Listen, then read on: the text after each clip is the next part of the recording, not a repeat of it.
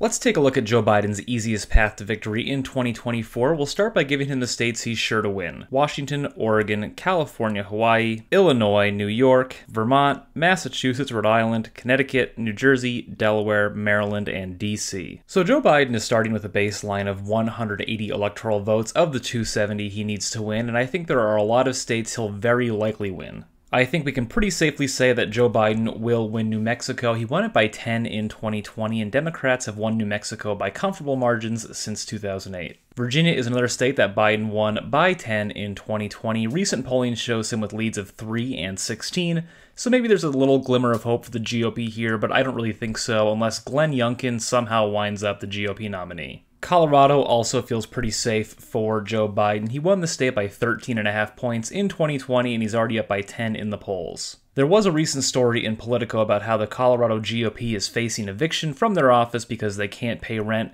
They're in a bit of trouble right now. We're going to give Joe Biden Colorado. Biden also won Minnesota by 9 in 2020, and it's a state Democrats have won in every presidential election since 1976. It has been close at times, notably Clinton's 1.5% victory in 2016 and Gore's 2.5% victory in 2000. Joe Biden also carried Maine by 9 points in 2020, and he won the 1st congressional district by 23%. I'm going to leave Congressional District 2 blank for now, as Trump won it in 2016 and 2020. And though it has been a swing state in the past, Joe Biden should win New Hampshire once again. He won it by more than 7 in 2020, and recent polls show him with leads of 12 and 9 points. Biden is now at 225 electoral votes, with a lot of states left on the map that he won in 2020. Let's quickly roll out the states he will definitely lose in 2024. Montana, Idaho, Wyoming, Utah, both Dakotas, Nebraska, but we will leave 2nd Congressional District blank for now, as he did carry it in 2020. Kansas, Oklahoma, Missouri, Arkansas, Louisiana, Mississippi, Alabama, Tennessee, Kentucky, South Carolina, Indiana, and West Virginia. Biden also lost Iowa and Alaska by 8 and 10 points respectively in 2020. I don't see either flipping in 2024, and they would definitely not be a part of Biden's easiest path to 270. Biden also lost Ohio by 8 in 2020. It really doesn't seem like much of a swing state anymore, and Biden is already down by 8 in the polls. Our GOP nominee is now up to 148 electoral votes, and looking at what's left on the map, I'm not sure any of these states will be decided by more than 5% in 2024. Florida is a state that has been trending right, as evidenced by the GOP's dominant victories throughout the state in 2022. Recent polling shows Biden trailing both Trump and DeSantis by double digits, and I just don't think flipping Florida would be as easy as winning some of the states that he actually won in 2020. Current polling in Texas is shockingly close at the moment, and Democrats have really narrowed down the margin in the state. Trump only carried Texas by about 5.5% in 2020, and if he's the GOP nominee again in 2024, expect a close margin. Maybe a different Republican would perform better. Prior to Trump, Republicans were winning Texas by double digits.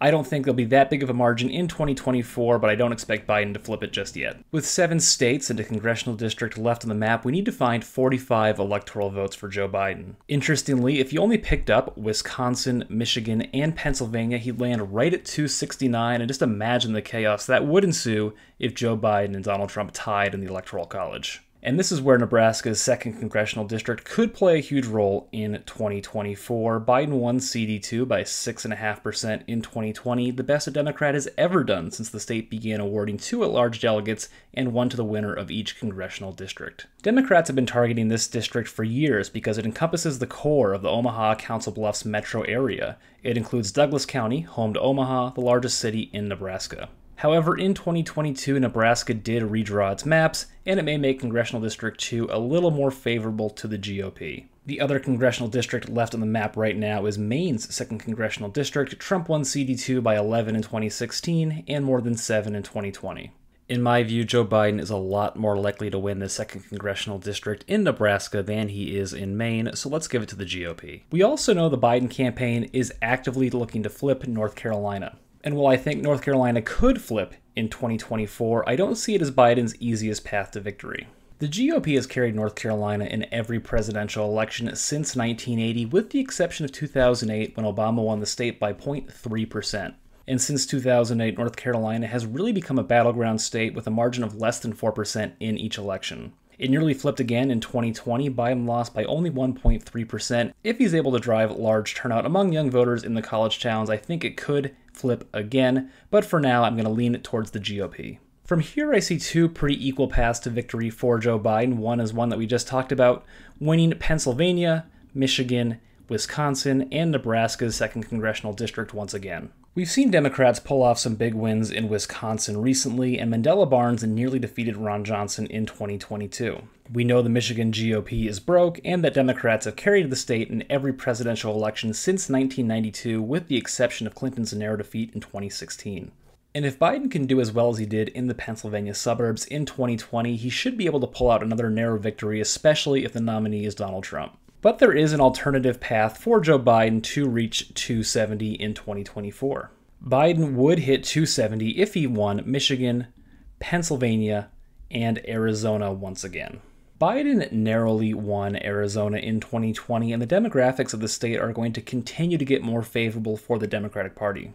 Arizona Democrats secured big victories in 2022, and I think they'll be well organized in 2024 with the three-way Senate race between Ruben Gallego, Kyrsten Sinema, and whoever the GOP nominates. Right now, Kari Lake is the frontrunner according to the polls, and she'll be announcing her campaign in October. And another thing to keep an eye on in Arizona is a potential ballot measure that would challenge the state's current 15-week ban on abortion. We've seen Democratic voters be very energized when abortion issues are on the ballot. Now, if Biden loses Pennsylvania and current polling does show him down by 1, things get a little bit more tricky. He wouldn't get to 270 even if he managed to win Michigan, Wisconsin, Arizona, and Nevada, and Nebraska's 2nd Congressional District. Nevada is a state that voted more conservative than the national average in 2020, and they elected a Republican governor in 2022. If this ends up being the map, all eyes would once again be on Georgia. Biden won the state by 0.25% in 2020, the first Democrat to do so since Bill Clinton. Recent polling has this race as a coin flip. In 2020, Georgia had the largest leftward shift in any state that Trump won in 2016, so can the GOP flip it back? We know Republican Governor Brian Kemp is extremely popular in Georgia,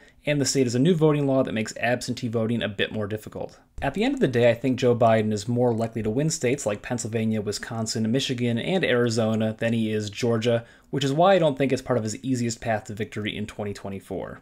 However, if Biden fails to win Pennsylvania, he'll need to either win Georgia or North Carolina to win the presidency. What do you think is Joe Biden's easiest path to victory in 2024? Let me know in the comments section below, then check out my next video to learn about Donald Trump's easiest path to victory in 2024.